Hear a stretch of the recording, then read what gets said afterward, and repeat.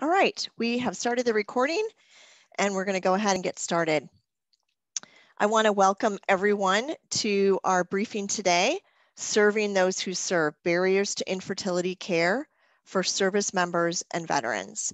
I am the moderator for this amazing panel today. My name is Barb Kulora, and I'm the president and CEO of Resolve, the National Infertility Association. So why are we here? Why are we doing this briefing? Well, for many years, a lot of us have been advocating for people in the military and for our veterans to have the right to build a family.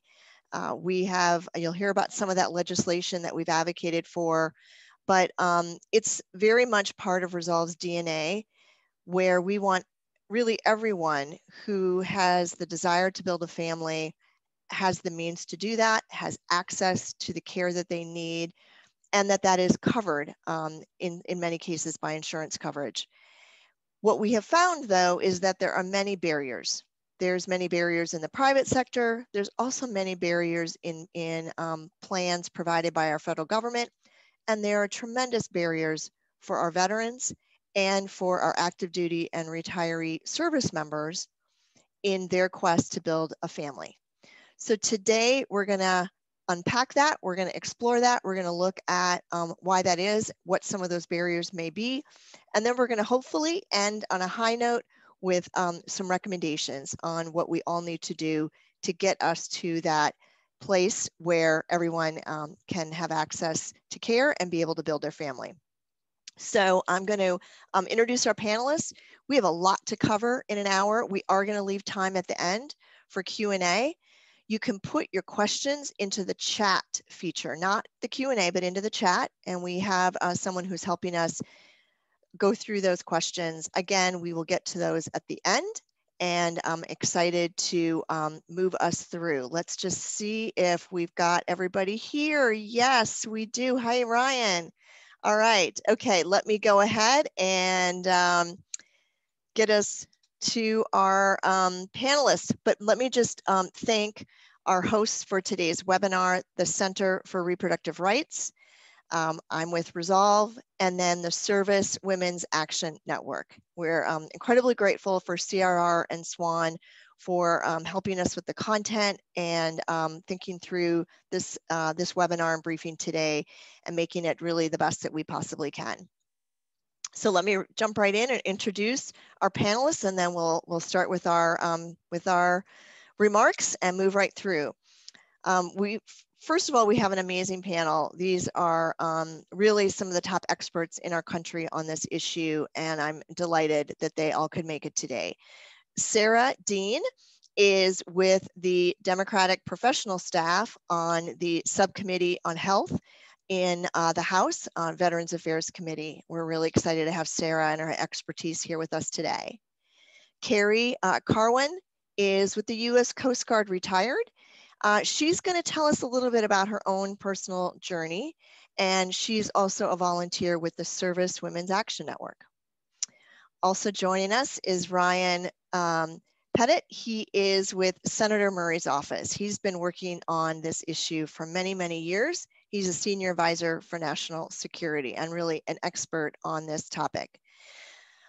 Joining us from the front lines of delivering that care to veterans and service members is Dr. Ginny Ryan. Dr. Ryan is a reproductive endocrinologist. In other words, she's a fertility doctor, and she's just moved to University of Washington Medical Center. She was recently at University of Iowa and can give us her sense of what's going on the front lines. And then also joining us is Karla Torres. Karla is with the Center for Reproductive Rights. She's a senior human rights counsel. I've had the pleasure of working with Karla on this topic and putting this briefing together. And so Karla, I'm going to start with you. We are here today because of an issue brief that CRR put out called Serving Those Who Serve, Access to IVF for Service Members and Veterans. So tell me, why did the Center for Reproductive Rights do this issue brief? Sure, thank you, Barb. It's nice to be here with everyone else. So the center published this issue brief for a few reasons. First, we advocate for equitable access to infertility care, including IVF, for everyone without discrimination. And initially, our work focused on the civilian population, where we found disparities in both incidence rates and in rates of access to care based on a variety of factors, including race, income, marital status, sexual orientation, and disability. And very quickly, we realized that some of the disparities that we were seeing in the general population were also mirrored in the military context. Second, we produced this issue brief in collaboration with the Servicewomen's Action Network, with SWAN, which had recently published a survey of 799 female service members' access to reproductive healthcare services, including infertility care. And what their survey reported was that a staggering 37% of their respondents had experienced or were experiencing infertility. And that's notable because it's over 3 times higher than the reported national average, which is approximately 12%. So our partnership with SWAN was critical, their findings were critical, and so were the stories that they collected, which really helped to illustrate the barriers that we had identified in our issue brief. And then finally, this issue brief was one in a series of briefs that the center published on service members and veterans' access to reproductive healthcare services, including on access to abortion and access to contraception. And my colleagues and I really thought it was important to acknowledge that people who are pregnant, people who need access to abortion, to contraception, to infertility care, to become pregnant, oftentimes are the same person. And that person needs all of these types of healthcare services at different times of their life. And so we wanted to situate infertility and access to infertility care along this continuum of a person's reproductive life. Now, Karla, I know we're going to get into your recommendations at the end of this presentation, but is there anything that you want to just point out right now in terms of what you learned as you put this issue brief together? Sure. Yeah, we learned a lot.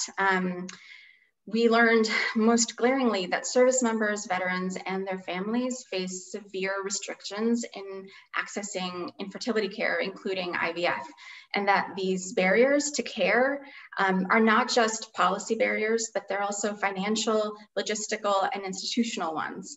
I'll focus on one of the more glaring ones, which is that TRICARE, which is the military health insurance program, doesn't provide coverage for IVF except under very narrow circumstances. So to be eligible for coverage, a service member must be on active duty, be injured or have experienced a serious illness while on active duty, lose their natural reproductive ability because of said injury or illness, be able to provide their own genetic material, and have a spouse who can also provide their own genetic material. And I'll note that these eligibility requirements are also mirrored in the Veterans Health Administration system, and so apply to veterans and their families. Obviously, as written and applied, these requirements exclude anyone who, for example, cannot prove that their infertility is service-related, cannot provide their own genetic material, anyone who is unmarried, or anyone who's in a same-sex partnership. And here, I'll note 2 things. One is that up to 30% of couples who are unable to achieve pregnancy are diagnosed with unexplained infertility. So sometimes it's difficult or impossible to pinpoint what exactly is causing your infertility, your clinical infertility.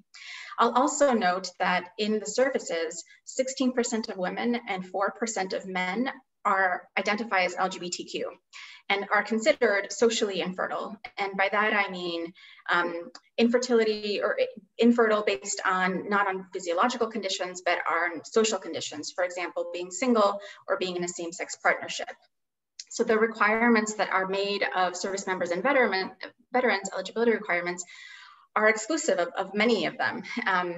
And these eligibility requirements force many of them into the private insurance market, to pay out of pocket for needed care, or sadly to forego it.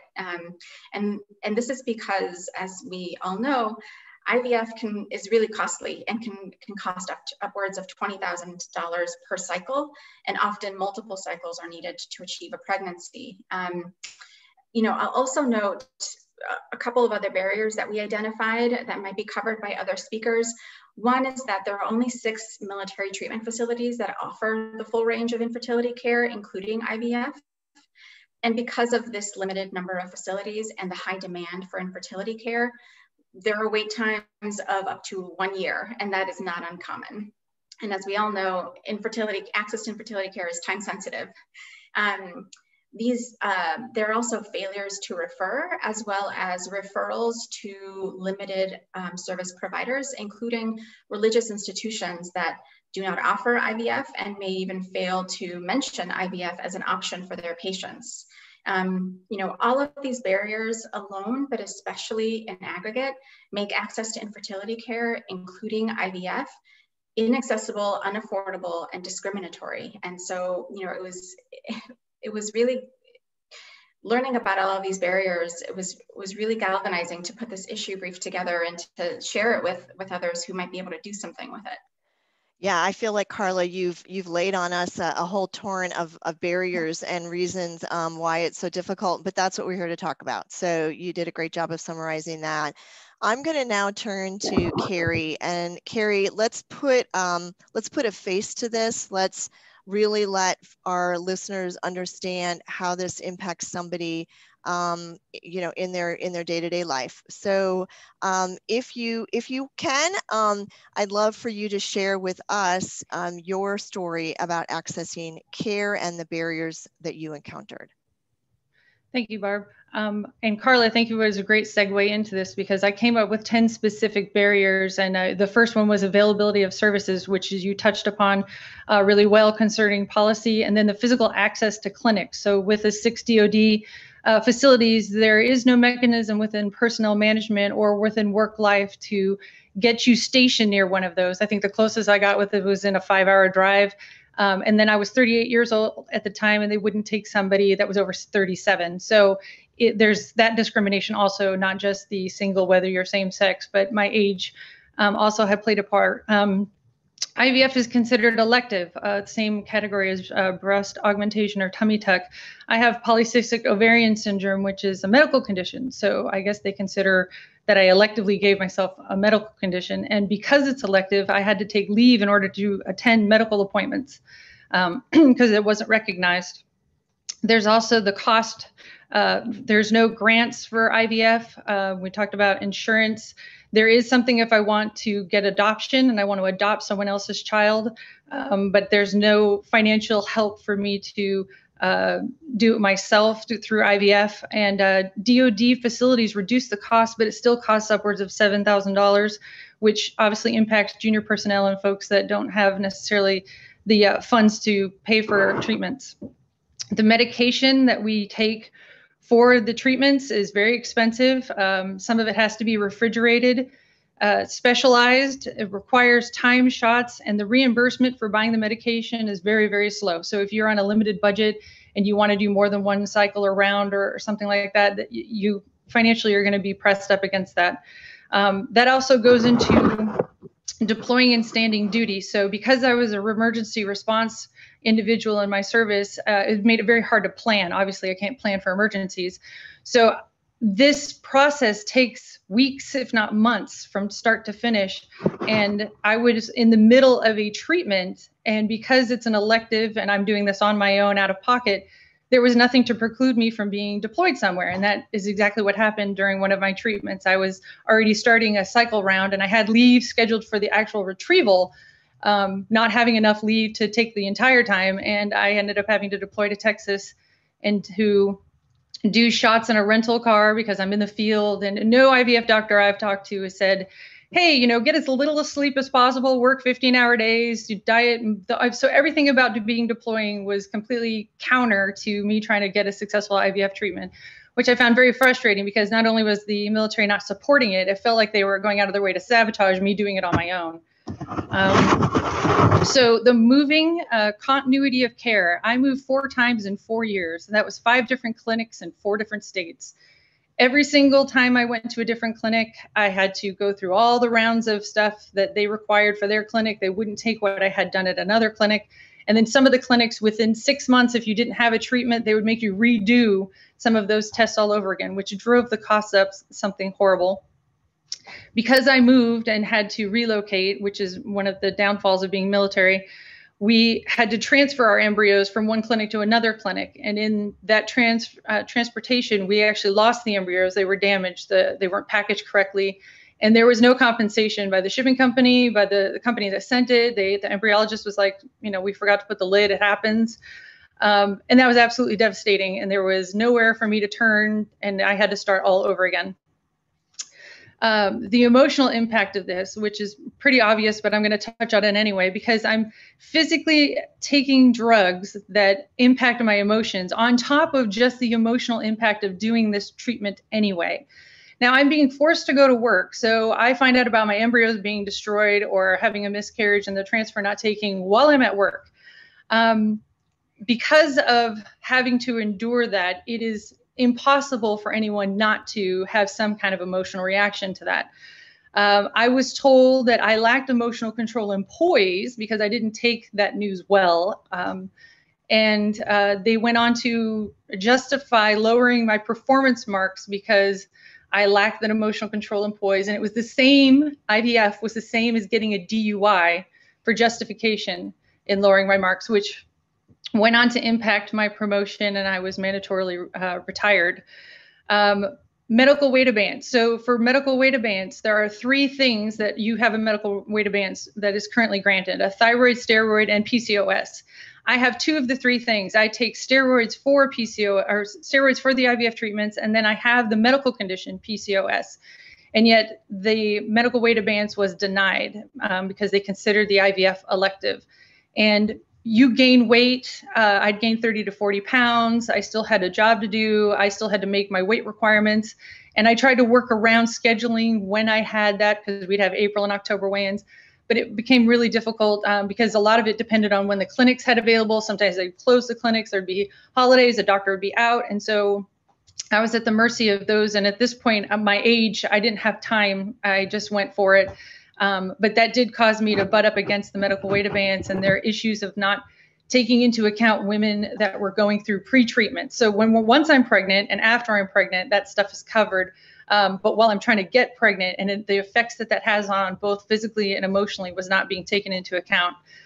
The time. So it took months to get paperwork done. And I told you about the tests and having to have to do stuff over again.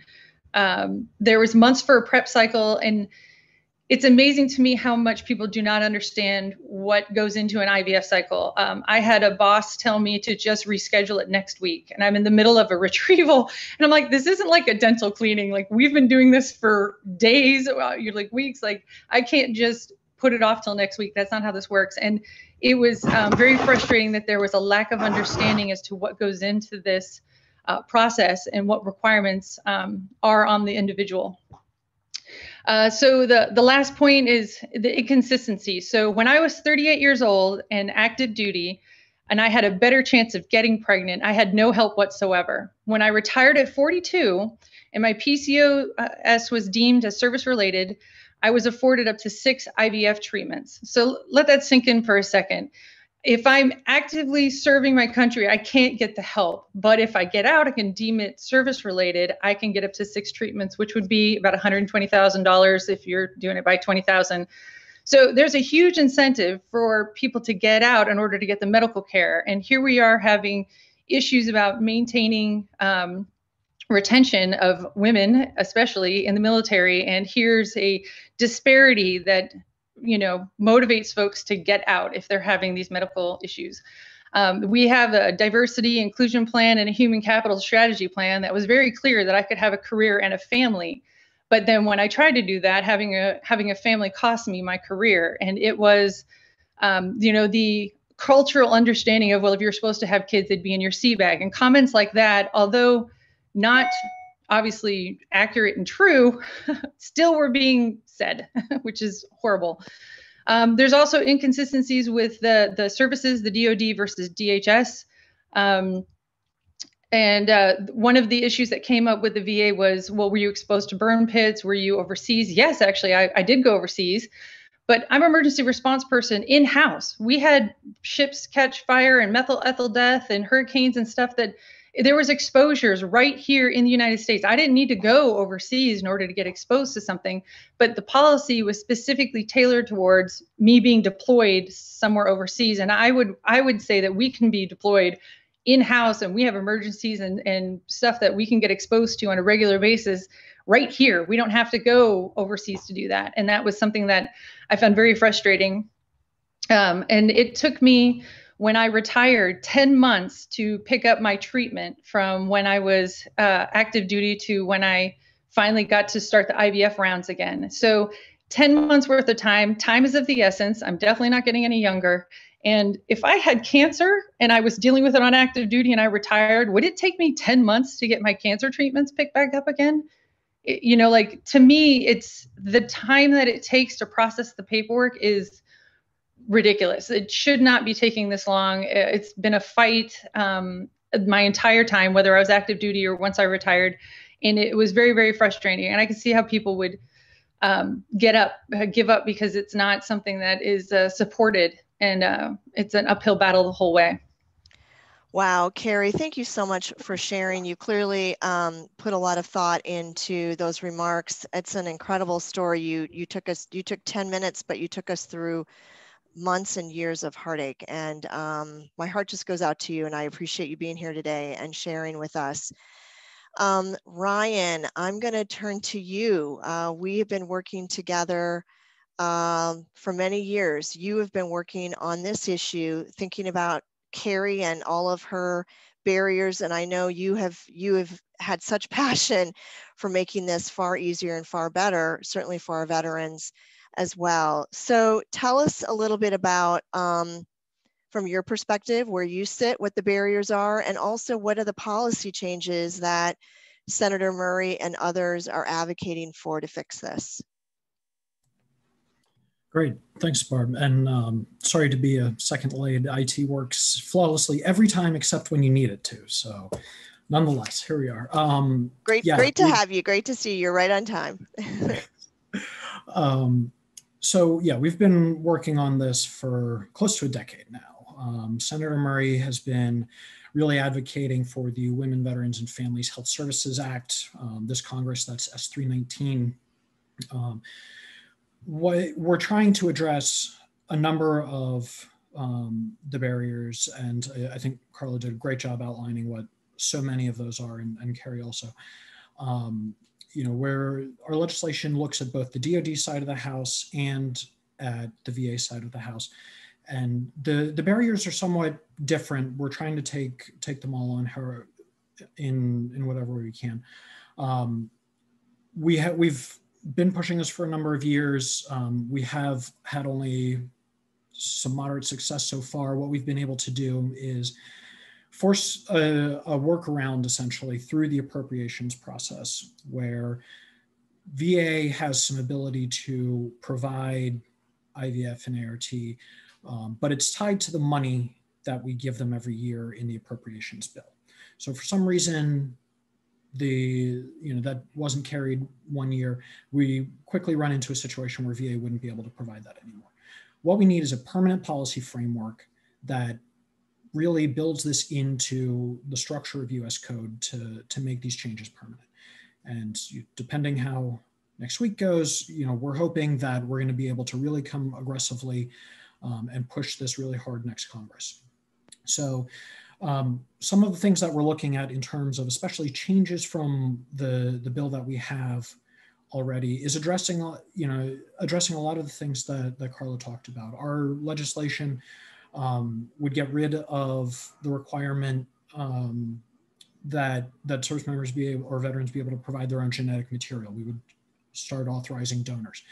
It would be agnostic in terms of marital status. We're looking right now at adding, and this is going to be new for next Congress, how to do this.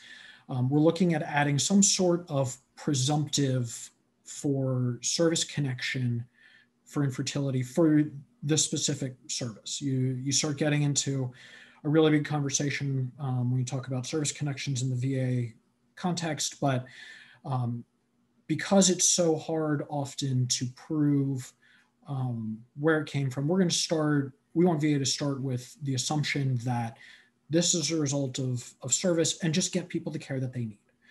So we're looking at that right now. We're also looking at the approval process and what it takes to actually get into and get approved for care, especially from VA. We've heard a number of stories, obviously very interested if folks are having the same experience of just the internal bureaucratic process of getting a couple approved for care, taking months, having to go all the way up to VA central office. There's no reason that needs to happen. We're also working through how is this going to integrate with the new community care process. We're having some disparities, I think, between how some of the third-party administrators are working and working with families to get them into the care that they need, get their providers into the network. We want to make sure that that's a consistent experience across the system, and that would hopefully address some of these coordination of care issues.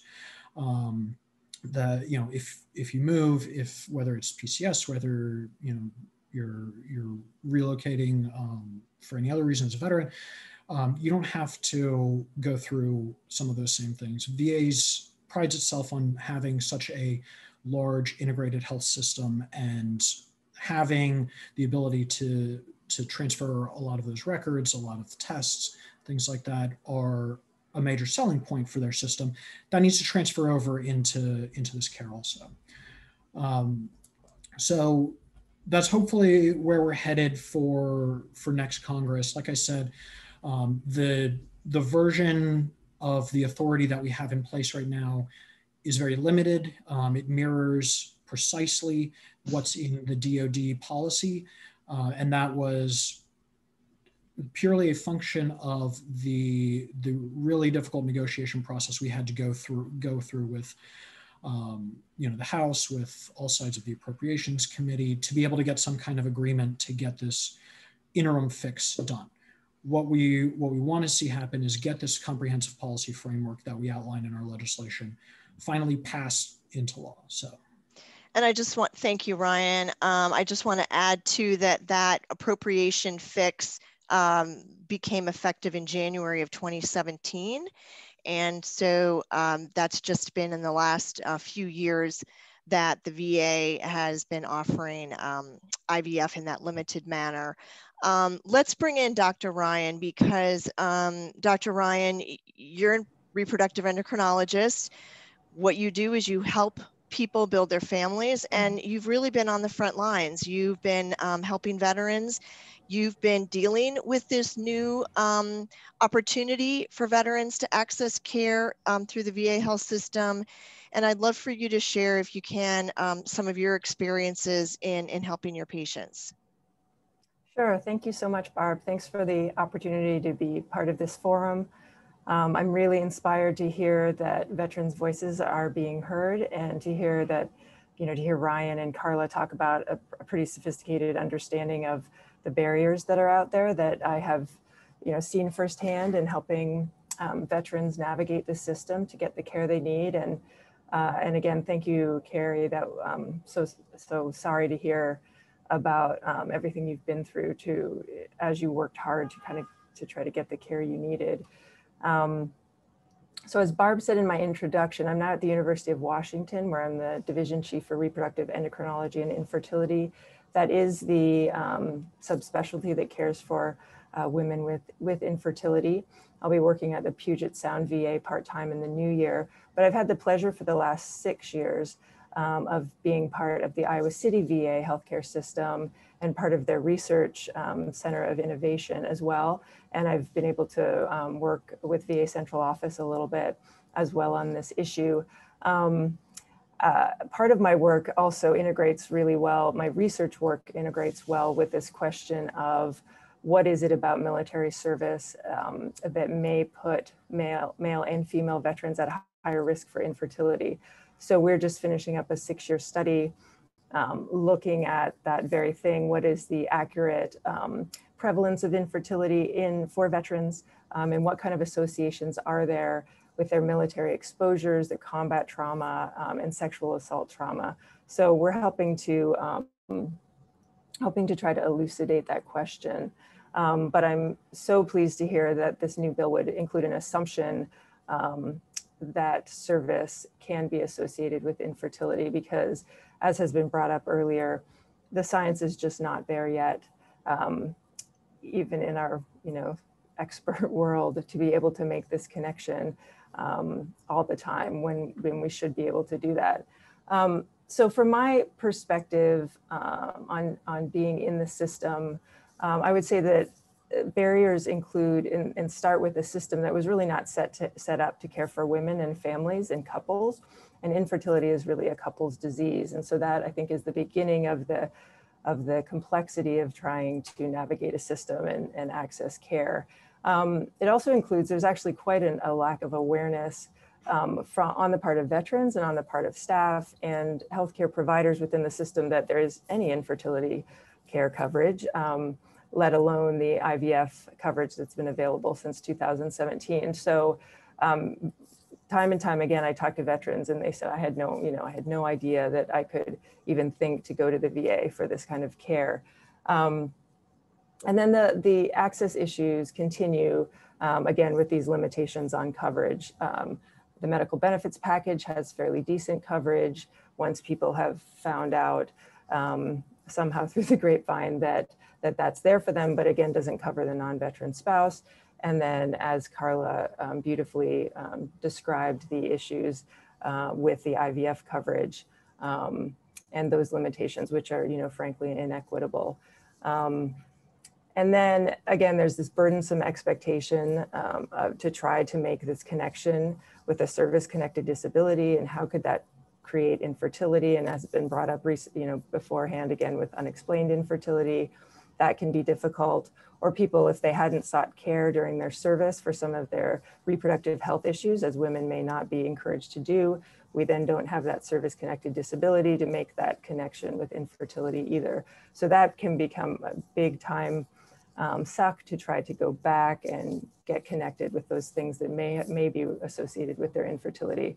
And the expertise is just lacking within the system to make that connection. So too often it has to go up to the VA central office because nobody in the local VA system can answer that question, and then trying to send that out to the community where private or academic practices out in the community won't take the VA insurance because they've had bad experiences in the past with trying to navigate that insurance system and not eventually getting reimbursed. And so they won't see these patients to try to help them make the connection, service connection with their infertility. Dr. Ryan, let me bring in a question here, and then we're gonna move on a bit. But sure, you just on that last point, are there reproductive endocrinologists in the VA hospital system, the VA health system that provide this care? Basically, no. I mean, when I had my position start at the VA, I was the only one. Alicia Christie, who's the deputy director of reproductive health services with the VA central office, is also a reproductive endocrinologist. But to my understanding, we are the only two. But you're not doing IVF in the VA system. Correct. So I just want to clarify that. Great point. There's very limited actual infertility services available through the VA. So it does require going outside, navigating a system to go outside to providers in the community. We're going to come back to you. Thank you so much, Dr. Ryan. It's just such an honor to have you here. I know you've done so much work in this area. Sarah, I'm going to bring you into the conversation. Can you share what the House Committee on Veterans Affairs is doing about these barriers to accessing care for our veterans? Yeah, thank you so much. Sort of the work the last Congress has been a little bit twofold, really.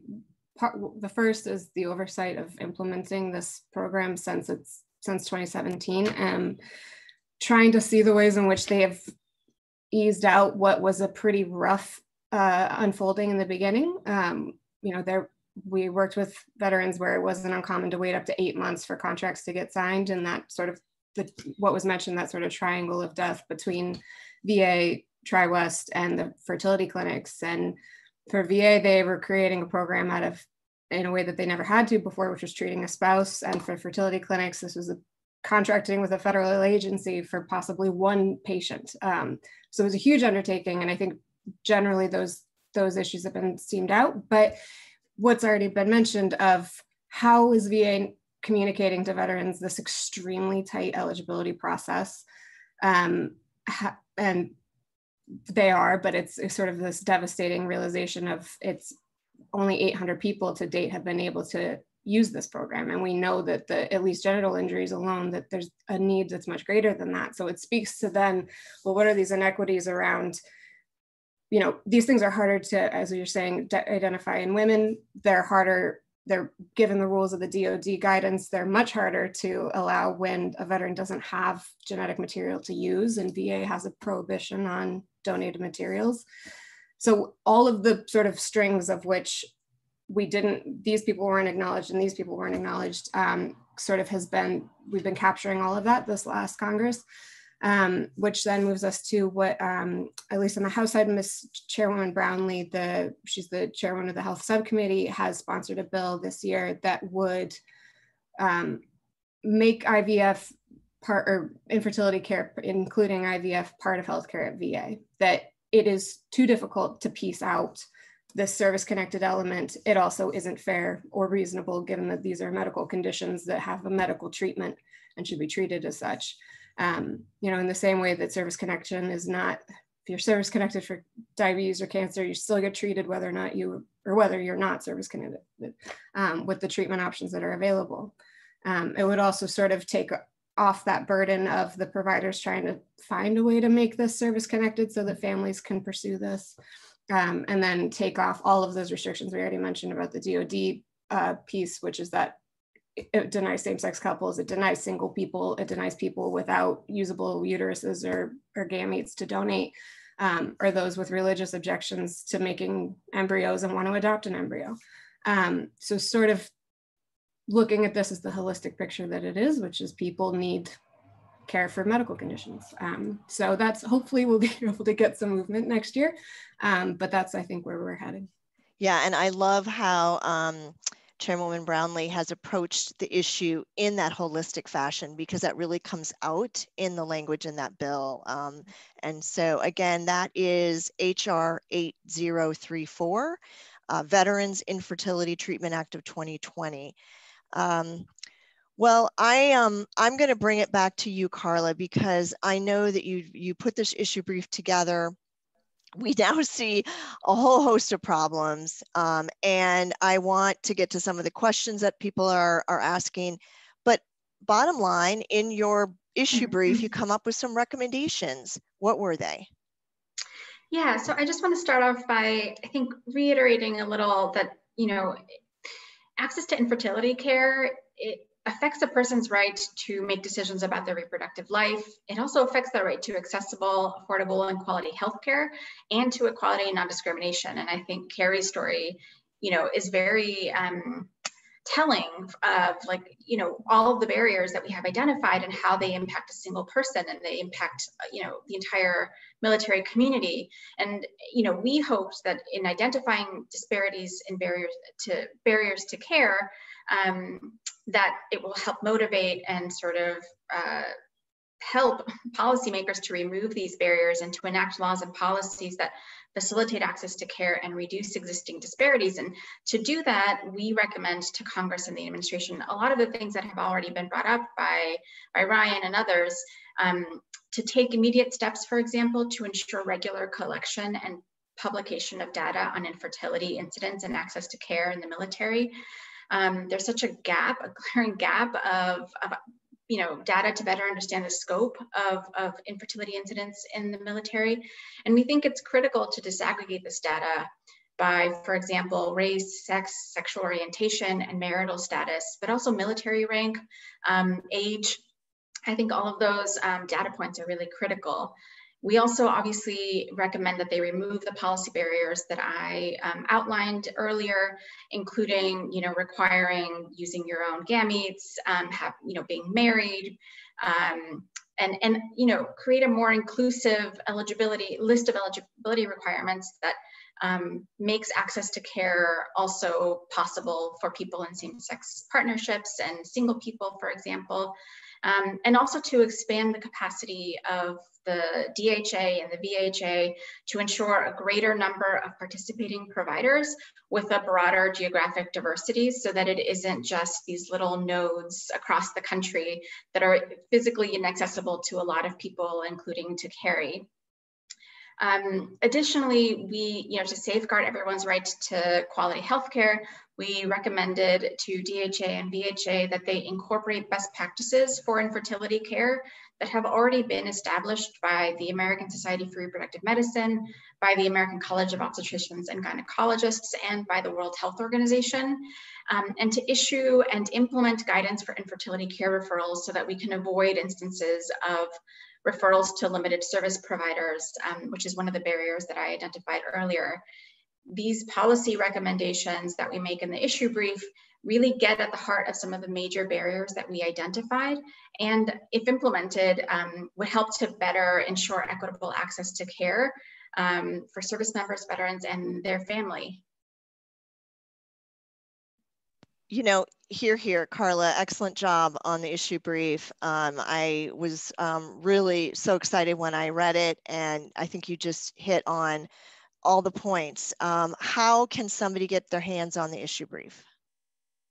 Sure, I think someone has posted in the chat a link to the issue brief. It's also on the Center for Reproductive Rights website.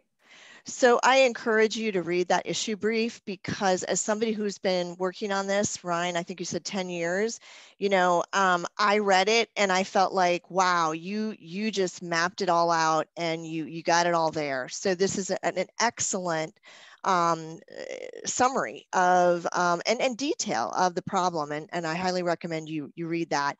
I'm going to mention one more bill that includes coverage for military, for veterans. It also includes outside of federal government and plans in the private sector, but it is the Access to Infertility Treatment and Care Act. It's HR 2803 and S 1461. I don't know if somebody can put that in the chat, or I'll try and remember. Again, HR 2803 S 1461. That's sponsored by Cory Booker and Rosa DeLauro. So we have 3 bills that in some way, shape, or form cover military, veterans, and care for infertility. So I just want to encourage you to advocate. If you are on this call and you are working in Congress, please take up this issue, talk to Sarah, talk to Ryan, talk to any of us, and we can provide you with your constituents who very much want to see these policies change. If you're an advocacy organization or somebody else who cares about this issue, join us. You can email me. I'm going to have my email at the end and find out how you can advocate and work alongside us. But I want to pose a question, the first question, and then we're going to see what's in the chat. Why, I'm going to ask Ryan this question. Why are we even having this conversation? Can't the VA and the DOD just add coverage? Why do we have to go to Congress? It's a fantastic question. For DOD, a lot of this DOD could do on its own. For VA, there's a little bit of disagreement. There's a 1992 law when Congress expanded some VA services to really deal with VA making sure that they can serve the sort of growing number of women veterans that they were starting to see. And that law, though it's not part of US code, it's still statute that says explicitly prohibits things like abortion, IVF, things like that, which is what we're trying to get around and why we need legislation to do this. All right, there you have it. The VA is prohibited from offering IVF, and so we must go to Congress. DOD might be able to do some of this. It's a debate we have all the time with TRICARE to determine what they can and can't do on their own. I don't know if anyone else has a thought on that, but I know we have questions coming in through the chat, as also I see questions in the Q&A. I just encourage everybody to move over to the chat. That's what's being monitored. And you ask your questions there. You should be able to see a little button that says more, and then there'll be a link to the chat. Sometimes it's right there on the bottom of your page, and you can ask your questions there. So let's jump right in. What are some of the questions we're getting? Several folks have been asking about how we can get service members and veterans involved in the advocacy process, and what can volunteers who are civilians do? What are kind of the next steps going forward? Excellent. So you now have on your screen everybody's email. I highly recommend that you take a picture of this or write our names down, because again, we are all willing to speak with you. Everybody obviously gave their permission to put their email here. For anyone who wants to advocate, you can contact me, bkulora@resolve.org. If you are at all involved with any of the veteran service organizations, the VSOs, they are also very involved with us in this issue. So Paralyzed Veterans of America, Wounded Warrior Project, Disabled American Veterans, IAVA. If you feel more comfortable going right to those organizations, you can do so. It'll eventually end up probably back at me or back at Sarah or Ryan. But otherwise, if you're not affiliated with any of those organizations, reach out to me at Resolve. We do a federal advocacy day. We had about 400 people this year, but we do things like this briefing, and we work on this issue very closely with the American Society for Reproductive Medicine. Our two organizations work on this, and we want to get this done. We need your voice. We need your help. What else? Can you speak a little bit more about the connections you see between mental health and infertility care, and what can we do to support folks through this process? I'm going to ask Dr. Ryan to answer that one. Yeah, that's a great question. I mean, it's kind of multi-layered, I would say. We know that there are, impacts of infertility when it comes to things like depression and anxiety. And then we also are thinking about how do we support veterans through that? And then also how do we look at any connections where a mental health disorder might be associated with their service, and then that therefore is connected and provides that service connection. So that comes up most often, I would say, when it comes to PTSD. And one of the things that we're seeing in our research is a fairly consistent association between PTSD and higher rates of infertility. We also did a study looking at, there's a quality of life assessment tool called the Fertiqual that assesses fertility-related quality of life.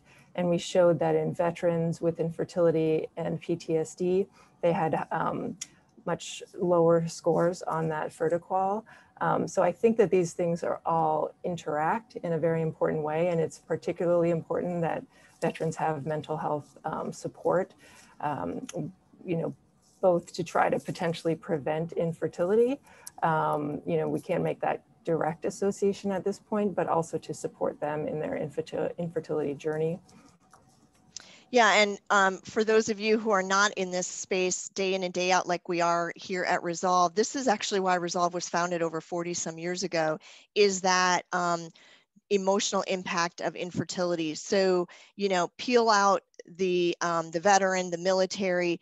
Infertility in and of itself is a very trying journey, and there's study after study after study of the linkage between your mental health and not that it causes the infertility, but how the infertility is impacting your mental health. And that's why we have support groups, and we do a tremendous amount in this area. So there is tremendous linkage between the two. And as Dr. Ryan said, even more layers for our military and veterans. Freya, what else? Go ahead. Can I just add one other thing? Is that I think this connection between mental Karla, health and yeah. Can you hear me? Yes, go right ahead, please. Okay.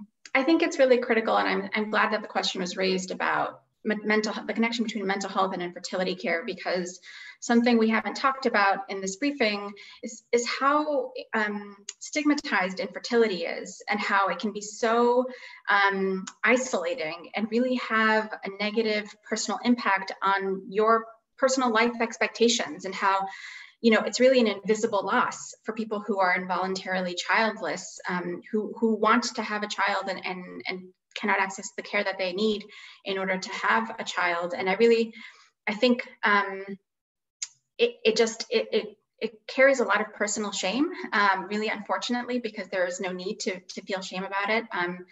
You know, as a queer person in a same-sex partnership, I try to share that on any panel that I'm on or in conversations, because I think it's really important to normalize this, whether it's clinical or social infertility. At the end of the day, we need, you know, medical intervention to become pregnant, and there's nothing wrong with that. And so, you know, connecting the mental health to the infertility care is really important, and I think they go hand in hand. Fantastic, well said. All right, next question. So we've talked a lot about DoD and VA, and folks are wondering about the Coast Guard. The Coast Guard is often left out of or provided reduced coverage as compared to other components of the DoD, since they fall under DHS. So does the legislation that we've just talked about include DHS, and how can we make sure that everyone in the Coast Guard also will benefit from these changes? So we're talking about people that are currently in the Coast Guard, and so not necessarily retired yet. And I'm going to open the phones up to both Kerry, Ryan, Ginny, anybody who might be able to answer that.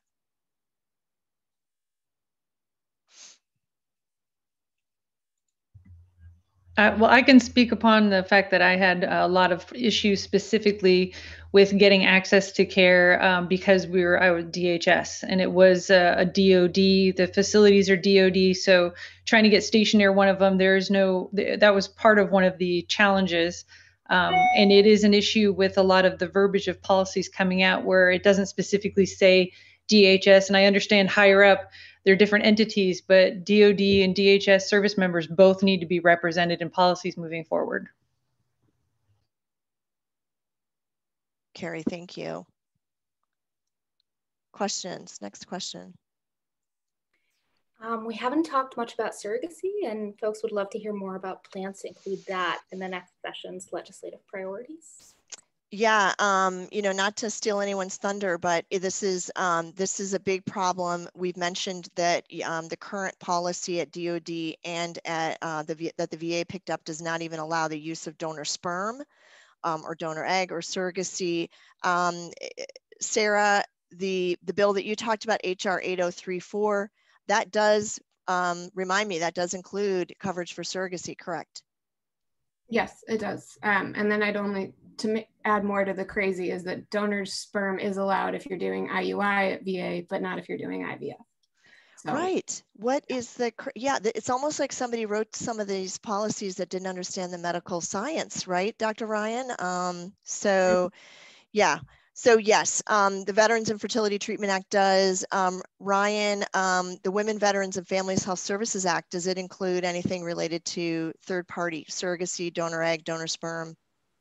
It would explicitly allow donors, surrogacy, although it does absolutely cover that.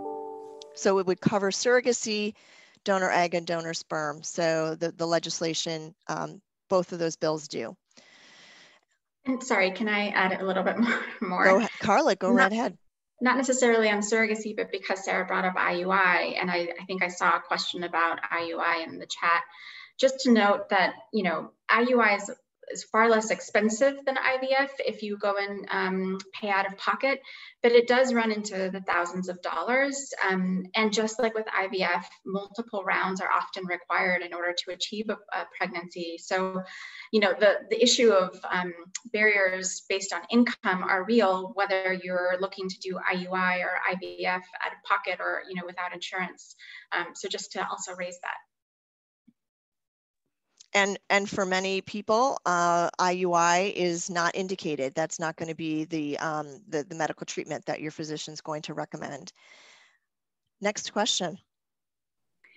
Given how expensive IVF services are, how do we offer IVF in a cost-effective manner? Because right now it's just cost prohibitive. So I'm going to just shoot to Dr. Ryan, but I just want to say too that at Resolve, we actually don't think that IVF is expensive. The reason being is that you are having to pay out of pocket. If we all knew what a hip replacement costs or even a cesarean section, you would be like, oh my goodness, why is this so expensive? Because you would be paying for that all out of pocket. So that's why so many people react to costs of IVF, because they are seeing it and paying every single penny of that medical care, which for most of us, if you go outside and break your arm and you get taken to the hospital and you have to pay all of that out of pocket, you're going to say to yourself, that was really expensive. Having said that, there's certainly other ways to build your family that aren't necessarily IVF. But Dr. Ryan, do you have anything else you want to add about the cost and how costs can be managed in doing IVF? Yeah, thanks, Barb. I completely agree with you on the issue of, IVF is a complex and pretty technologically sophisticated treatment. And so I would agree that I think that it looks expensive because it's being paid for out of pocket.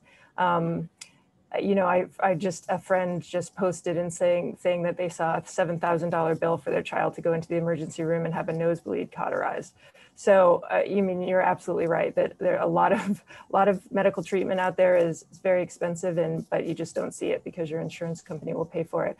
On the other hand, we should still always be, as providers and clinics, making sure that we're not charging extra money, that we're doing everything that we can.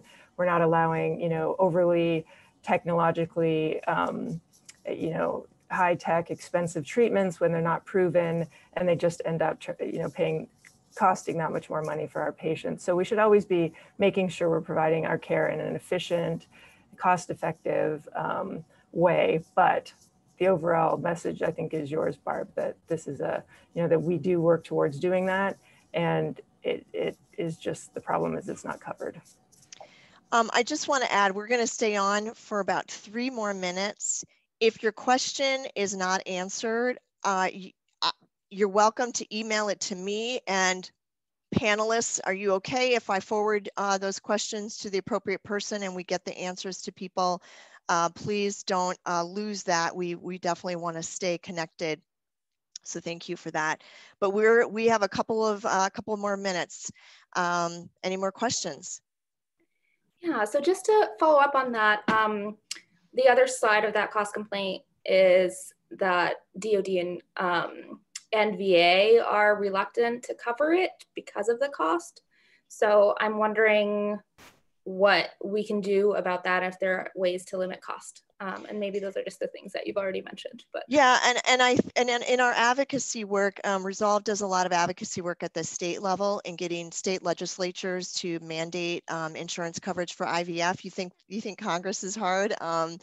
Try working in some of the state legislatures. And so we get asked that question every single day, and we have a lot of data about how there's just, quite honestly, better health outcomes for people when you have coverage on a host of areas.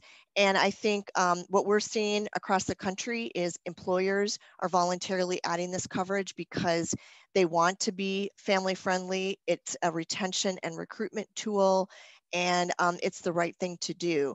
So when you think about DOD, and DHS, if they want to provide care to people and want to retain women and want to retain men and people who care about families and want to provide care for everyone on that continuum, as Karla was talking about, this just becomes care that's needed and wanted.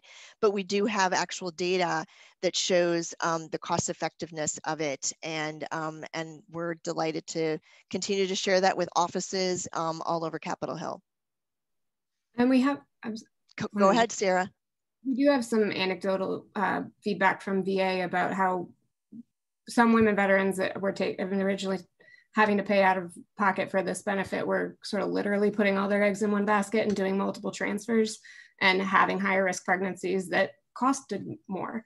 And so now if it's a covered benefit, you're doing single embryo transfers, it's safer and cheaper in the long run. But the long-term thinking is hard to convince people. And there's a lot of data. In fact, you would find it easier maybe to argue that with DoD and VA because it's a contained health system versus you know, a private employer that's getting coverage in a variety of ways, because that's exactly right. If you're going to be covering the pregnancy and then the birth and after, covering that IVF cycle up front is going to save you a great deal down the road. Any other questions? We'll take one more. There was one kind of clarifying question earlier that I wanted to get back to, which is, can we talk a little bit more about folks who have a service-related case of infertility, but still aren't eligible for coverage? And they are active duty, or are they a veteran now?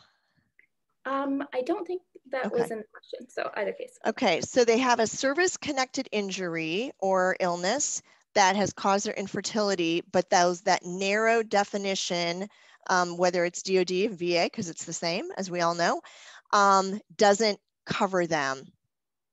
My view of that is that they won't be able to get coverage. Ginny, Dr. Ryan? Yeah, so I assume that would be a single person or basically a person or a couple that is either not married or does not have their own eggs and sperm, basically access to their own eggs and sperm. So that veteran could still have a service-connected disability associated with infertility, but still not get that IVF coverage because of those other things. And if that person is being told, let's say they are married and they are going to be using their own sperm or egg, and they're still being told this, would you recommend that they maybe appeal that? Or yes, yeah, okay. Yes, absolutely. Okay. Yeah, and then and for that person, if they are, I guess, under the current rules, appropriately being denied. Wow, there's actually a term there, appropriately being denied. Okay. I know, sorry, but you know what I mean. In a position where yes. they are unmarried or whatever, I just to take the opportunity to point out that there was an effort by ASRM some years ago to encourage IVF programs out there to provide discounted services. And so I always encourage those veterans, if they're in that boat, to reach out to their local regional IVF centers and find out if they do have those discount programs. We did at the University of Iowa. We're working on that here. And many programs do have that. So just a good opportunity to mention that. And if you're wondering where those are, you can email me at Resolve and we can send you to the place on the American Society for Reproductive Medicine, which is that ASRM. They have a listing of the practices. Well, I want to thank our panelists, Sarah, Kerry, Ryan, Dr. Ryan, Karla. You all provided such amazing, factual, current information. This is probably the most comprehensive briefing on this topic that I've had the pleasure of being a part of.